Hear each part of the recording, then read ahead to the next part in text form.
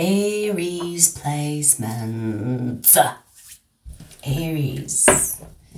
Aries. Aries. Let's see, Aries.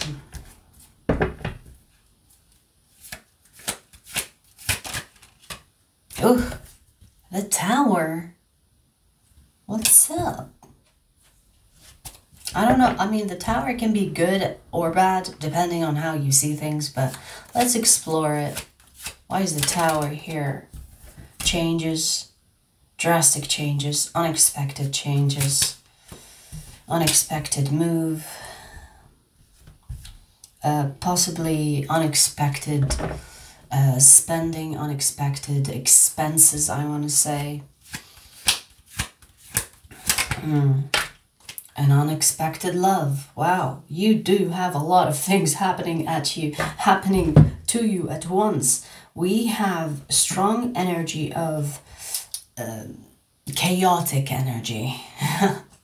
And it's good and bad in this case, because I see here that unexpected expenses, which can be, you know, catching you off guard, and you're like, fuck, I'm gonna have to dip into my savings, or I'm gonna have to make an unexpected move. I'm gonna have to move because I don't know, the house is not good anymore, or if you're renting, the landlord or the landlady, whatever, is making like fuss about something. So unexpected, it's chaotic energy here, but I do see the good side of it, which is unexpected love. Love could come at you in the most wrongest times, and you think, why now? Why when I'm going through shit, love appears? Well, there is no mistake, okay? So when love appears, that's when it's meant to appear. And sometimes it appears during a chaotic phase in your life, or a chaotic period in your life. And so I see that. So let me explore the love side of it, because unexpected expenses, like, you know, you can't really do much about that, can you? Can't really do much about that. It is what it is, you know, it's something you have to deal with. Yeah. You can find, you know, like ways to minimize how much you pay towards that. It could be something like, you know, something you need, something you use every day that will break down, and that you will have to fix it, and the fixing it will cost. So there is that, but let's explore the love, because we have the Lovers and the Six of Cups. Strong soulmate energy here. Yeah, wish fulfillment. But you feel it's such a wrong time for you. You feel like, well, not now. Why does it have to come in now? So you could be questioning the universe, saying, why now? I'm not really in a good mood for love. I'm not in the mood for love. But this is the love that I want. Like, you could be thinking, well, if only the timing was different, you know. It's not about, yeah, it's telling you to not have that mentality of, you know, oh, I wish times were different because right now is not a good time. Don't have that mentality, okay? Because whenever something happens, there is a reason it happens this way, okay? Maybe this person is meant to help you in some way, or maybe this person is meant to come into your life so that they can give you something good alongside the bad, because, you know, life is a balance of things, right? And so, in a way, this is telling you, don't expect to have love at the right time, because there will always be something bad happening, or something that will make you think that it's not the right time. Love doesn't need time, doesn't have time. It comes in when it comes in, and embrace it when it comes in. I mean, would you rather go against the world alone or go against the world with a partner? It's always good to have company, right? You know, like if, I don't know, like, if, you know, like I'm gonna give you like a stupid example, but that's the one I can think of right now. If Bonnie and Clyde decided that, you know, if Clyde, for example, decided to, you know what, it's not a good time for love and I'm gonna have to rob the banks, make money first and then find love, he would have never, you know, become this strong couple with Bonnie, if he said, well, it's the wrong time for love right now. I'm in my criminal phase and I want to be with Bonnie after I have made all the money that I want in life. You see what I mean? So there is no such thing as wrong time for love, at least, okay? And a lot of people think, you know, I want love when everything is perfect and love is just like, you know, like when everything is good. No, love is when it's good, when it's bad, when it's ugly, when it's beautiful. And that's the beauty of partnership, that you go through things together instead of trying to be alone in it and decide when the other person has a place in your life. Does that make sense? Especially when it comes to strong connections. Because this is a strong connection. This is a partner in crime. This is a ride or die. This is definitely a soulmate. Okay, so if they come in your life at a chaotic period in your life, don't freak out. Don't freak out. See it as a blessing. See that the universe is trying to ease on things with you, bringing you a person to share life with. So don't be shaken by the appearance of love because your life right now is not giving peacefulness or it's not giving like time for love. Okay? Okay, interesting. So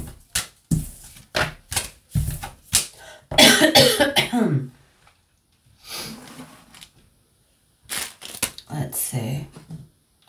Let me just move the sage because I have very fragile chest right now because I'm still recovering. But I guess I need it because it keeps on coming to my face. I don't know if you can see it, but anyways. Let's see the prominent energy of the people surrounding Aries or are in Aries energy. The prominent energy of the people surrounding Aries.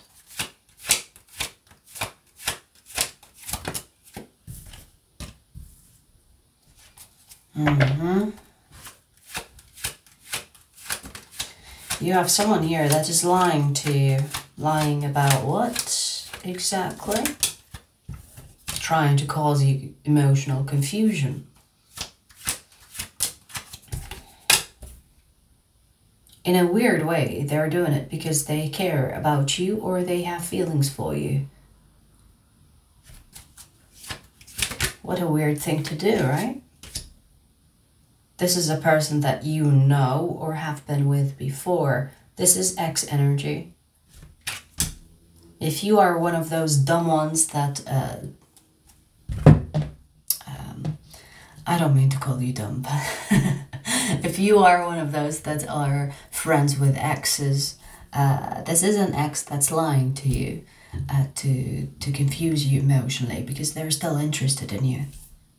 And they could come at you with the idea of wanting to heal things, but they're not really wanting to heal things. They want you back. They want to be with you. They have feelings for you still, and these feelings are almost toxic. And they are trying to manipulate you, whether they are manipulating you to make you think that they are not interested in you and They're trying to seduce you in a way, to make it your call to move towards them. But this person is still lying. This person is still trying to, like, they have an agenda, so to speak. And they're fucking with you emotionally, and they're pretending to be helpful. They're pretending to be your friend. They're pretending to care about you with no conditions, like they love you unconditionally. Bullshit. They love you conditionally, okay? They miss you. I don't know why I got this, but they miss sex. They miss sex strongly here. Like they miss the intimate side of you. And they hate the fact that they cannot get some.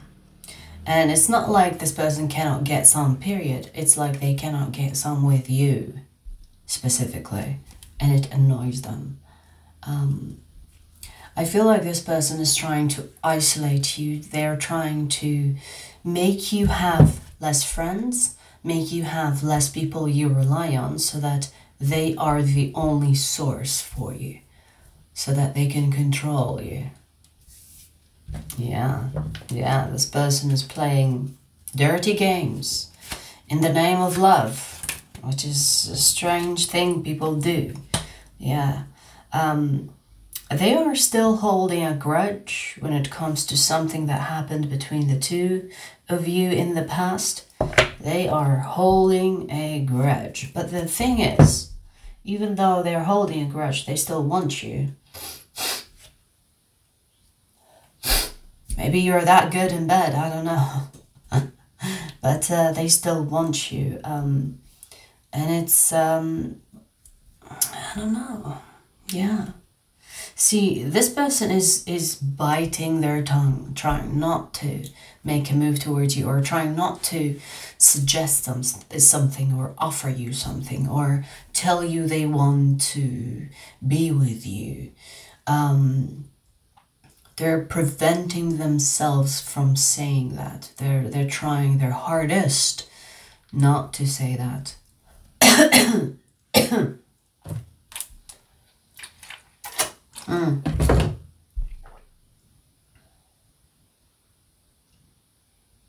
I feel like, from what I see here, this person is toxic as fuck. Because if they love you and manipulate you like this, imagine what they would do to you if they hated you. You know what I mean? You know what I mean?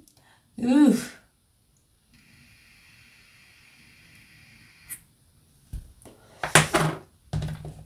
So, I mean, I can see how they feel about you, but I don't see how you feel about them. Let's see that, and we'll take that to the extended. How does Aries feel about this person?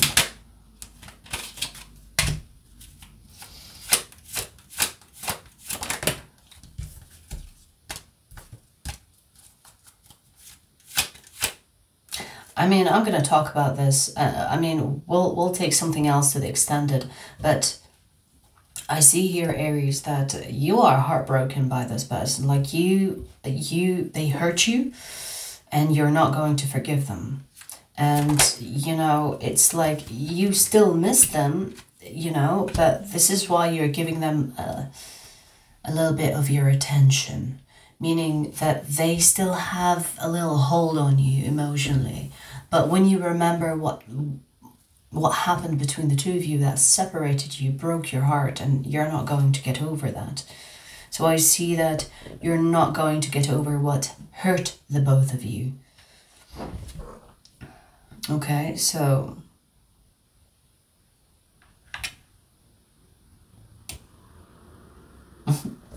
so you're not going to forgive this person and pretend that nothing happened between the two of you, that, you know, it's all good, okay?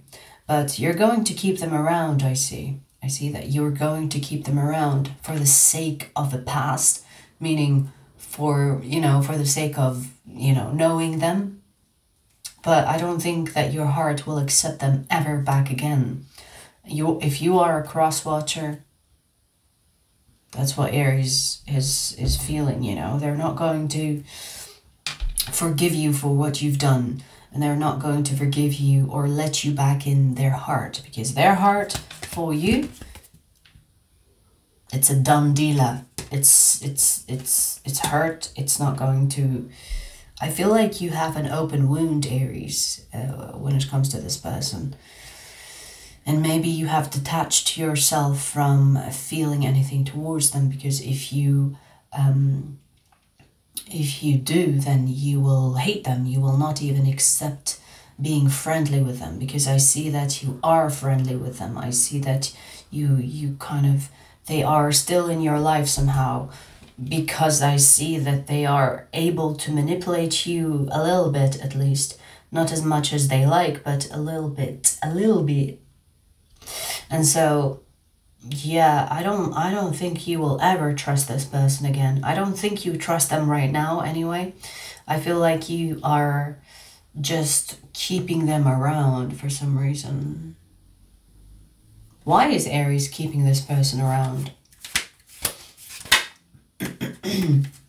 Yeah, for the sake of the past. You could have been like friends with them before you became lovers. You could feel like you have like mutual friendships. You have people that you both know. You could be in the same friend group, which is why you're keeping it very platonic. But I don't see that, you know, it's beyond that. There is a part of you that wishes that things were different between you and this person, but the reality of it is this is not the case. You know, you know that it's you know, what happened has happened. There is no returns, and I think you've accepted that reality. You know, you're not going to try to paint it differently or try to change the narrative here. It is what it is, kind of energy here. But I see that you're keeping them in your life because there is some type of attachment to your surroundings, and that includes them. Okay, they just happen to be very knotted into your life, and it's easier to leave them there and feel nothing for them instead of cut them out. That's your logic, okay? You know, because yeah, that's your logic. So, you know what? I want to see what this person is planning to do, or show me this person's plans for Aries, because I see that they are not going to give you up. I don't see it anytime, like I don't see this person anytime soon giving up on you. And it's in a toxic way, like this is not lovey-dovey shit. So I want to see what this person's plan when it comes to you, Aries.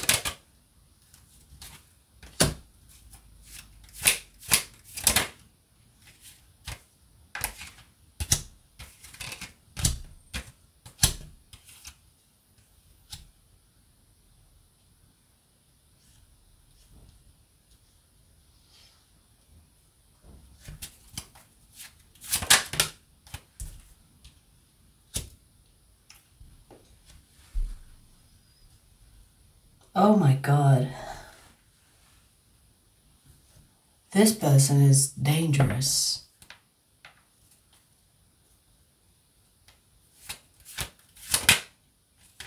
Oh my God.